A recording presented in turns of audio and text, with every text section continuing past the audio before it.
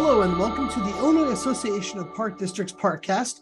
I'm Wayne Utterback, Director of Communications and Digital Content, and today I'm joined by Jeff Cohen, who happens to be one of our first place winners in our Give Us Your Best Shot photo contest. I'd like to thank you, Jeff, for just taking some time out of your day of taking photos and working with the Park District over there to talk with us a little bit.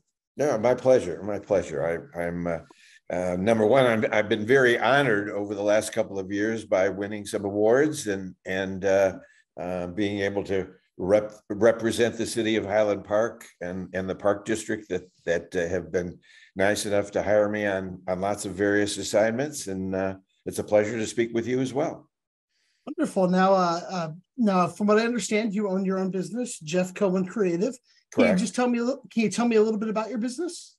Yeah, I've had my business. Well, I've been in the field of photography and in graphics and magazine work. I've done video production. I've always been in the visual field, but I opened my studio here in Highland Park about 11 years ago. I do a lot of family portraits. I do a lot of corporate headshots. I do events. I do a lot of dealings with law firms where I'll go into the city, set up my cameras, do corporate photos for them. I don't do weddings. I don't do bar and bat mitzvahs. I leave those to the professionals that's their bailiwick, and it's never been my calling. I respect those that do that, but it's not my thing. Right. I also do a lot of fine art work. I've been in several, I've done several photo art shows during the summer months. I'm not doing it this year. My travels have been such that I've been doing a lot of traveling, so I haven't been in one place at any given time, but I might again do it next year as well. So I wear various hats, let's put it that way. All right. Now, as I mentioned before, you were the first place winner in our wildlife category this year. What can you tell me just about that shot in particular? I think it was titled Fall Watercolors. Right. It was actually done in the area that used to be Highland Park Country Club. There used to be a golf course, and Highland Park several years ago designated as a preserve and basically closed the golf course and turned it into a preserve with paths, walking paths, and a lot of marshland. And they've had me out there quite often taking pictures of the wildlife and also people that enjoy it, walk the trails, et cetera, et cetera. And it was early. Actually, it wasn't. It was late in the day because I know exactly where needless to say, I'm out there a lot. I know where the sun's going to go. I know, all the little angles and stuff. And it was a pond that I knew that was frequented by geese. And the timing, like so many other things, when we all know this about photography, especially nature photography, that the lighting was just right. That it was backlit, the reflections on the pond caught the leaves in the background, and I caught my shot. I have to admit, I have a very strong graphic sense in my work. My father, I inherited from my father. My father was a graphic designer, was in the ad agency business for many, many years. To be honest, was a terrible photographer, but he was an amazing graphic artist. And I think he passed that graphic sense, that ability to compose a picture to me, even though he was never able to capture it on film. So when I look at images or when I look at scenes, I always have a pretty good sense, especially I have a understanding of my lenses and what they can do and what lens I should be doing, where I should put like that particular picture. The goose was over on the left side of the frame, which allowed the reflection to be lower in the lower, and it composed itself. And when I'm asked about my work, I have to admit that I have a pretty good design sense, and I like to crop in the viewfinder. I like to produce a finished image other than a little tweaking in Photoshop. But as far as the actual cropping of an image, whenever I'm doing, even when I'm shooting when I'm taking a portrait or of an individual. I rarely crop. It's always cropped in the lens.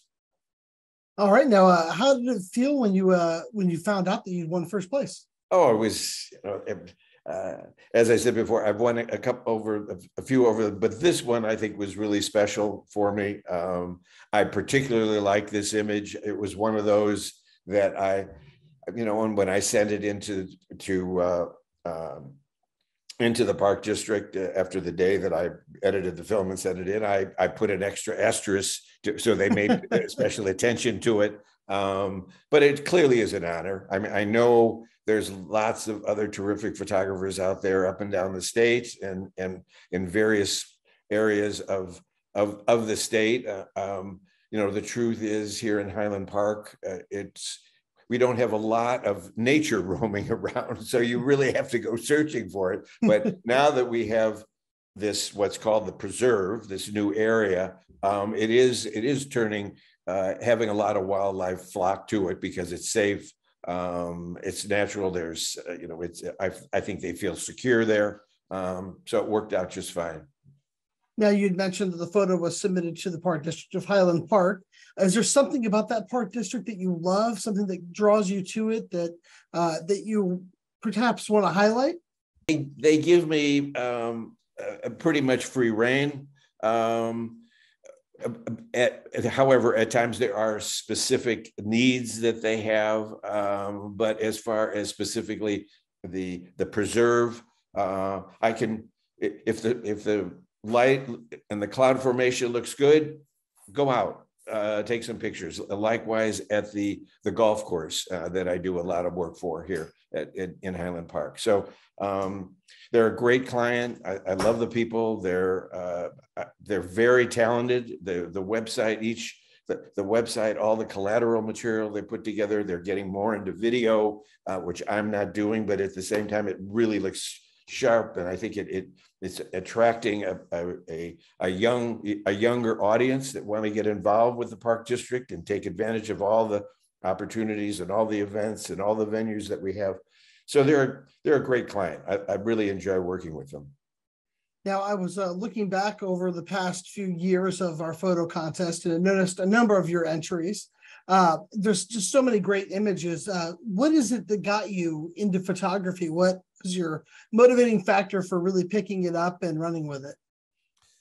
I've always had an interest in pictures. I grew up in an age where, and unfortunately in my family life, my parents subscribed to a lot of magazines. I grew up with Life. I grew up with Life magazine, Look magazine, Saturday Evening Post, National Geographic, and I was just drawn to them as a kid.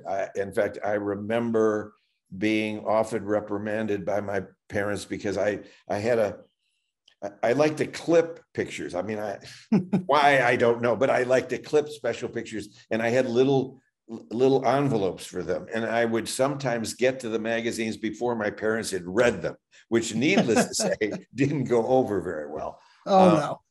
Yeah, as you can imagine. But I've just always been drawn to the visual arts. I also like to write. I'm a fairly good writer. In fact, of all the things, I studied, I was in the journalism. I went to Syracuse University. I actually was in the journalism school. I studied advertising. I studied to be a copywriter. And I actually had a job to go to New York City right out of when I graduated to work at a big agency. And to make a long story short, I decided to turn it down. I decided I wasn't ready to go to work right away. So I bummed around the country, picked up a camera, and as they say, the rest is history. But I've just always been drawn to the visual arts, and again, possibly because of my dad and his eye and his creativity. But it's been my career, and I hope to do the wonderful thing about being a photographer or anybody in the visual arts. You can really do it forever. I have many friends who are envious of me that are in other professions, that once they're done with that profession, there isn't a second life to it. And I'm certainly, whether it's a second or even a third life, I can, as long as my health is good and I can get up and around, I'm going to continue to take pictures and enjoy it. All right. Now, speaking of enjoying photography, is there something particular about parks and recreation that you really feel lends itself to photography, but barring the nature element of it? Yeah, I mean, I think because of their ability to get, from what I understand, really good exposure through their various marketing, all the marketing that you do, all the websites that are involved, all the other collateral material that you produce lends itself to, going out and, I've got someplace I can show my work. So I'm going to go out and really do a bang up job. I'm going to sit at that one spot for the next hour and a half until the sun is just about right, or that goose comes into play, or that deer wanders by, because I know there is an audience for that picture. There is a venue to display it. So I think that's terrific.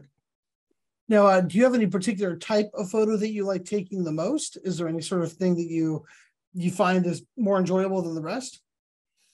I like the balance in my work.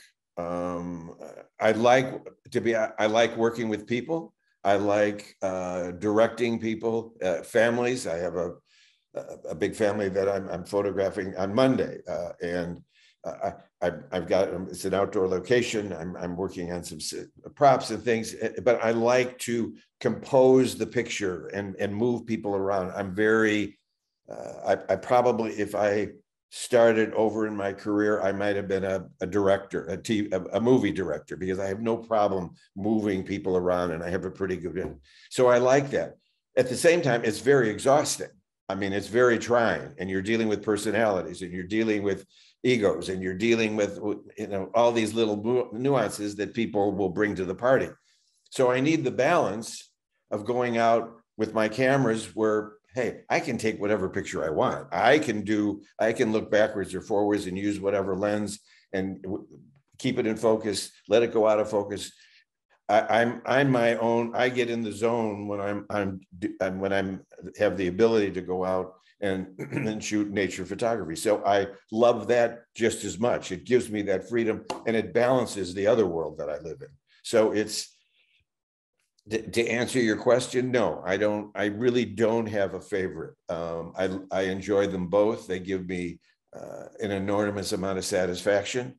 I get enormous amount of satisfaction when I get a family together that look good, and that they're smiling and happy to be together, and I get a great picture that they buy and they're very happy with. They put up on their mantle, et cetera, et cetera. And likewise, when I go out and go to the preserve or go to the beach or go to the golf course and shoot some really beautiful image that really grabs you, that you then use, park district use, equally satisfying for me.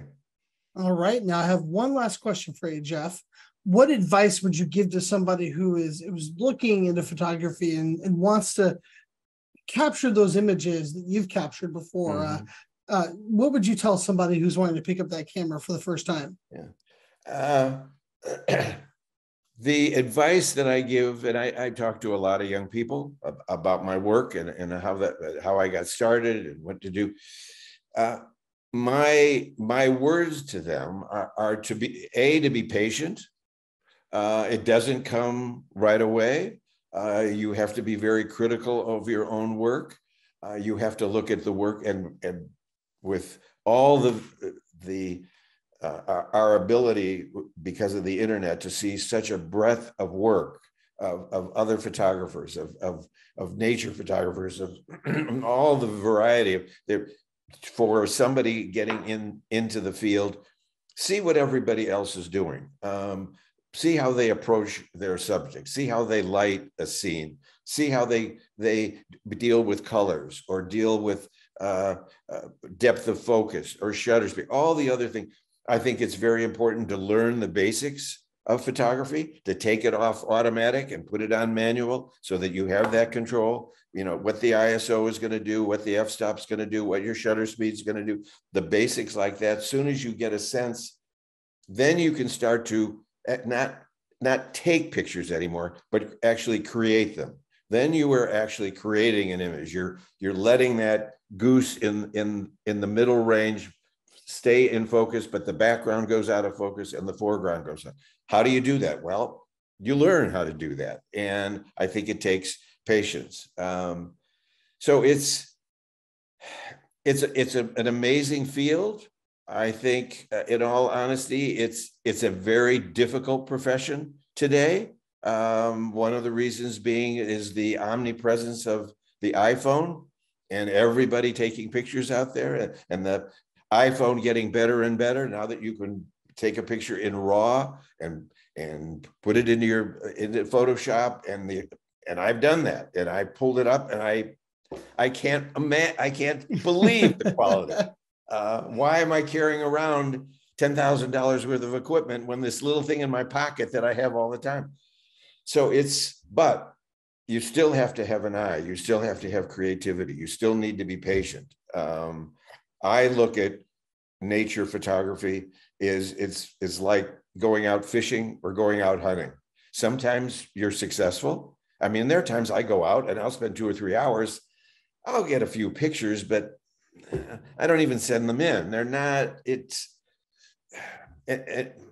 know, you need to be critical of your own work. You need to be demanding of yourself. You need to be patient. You need to be willing to get up before sunrise.